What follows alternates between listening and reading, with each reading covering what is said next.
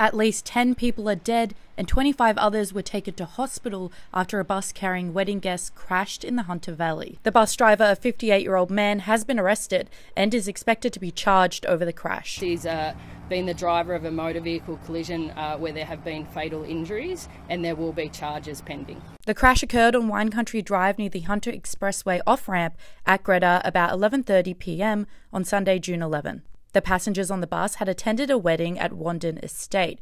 Police said the bus was travelling to a nearby town, Singleton, presumably to accommodation. 25 people have been taken to hospital, including 2 via helicopter, in a tragedy the mayor of Cessnock described as truly horrific. Police are still working to identify the victims of the crash and contact their next of kin.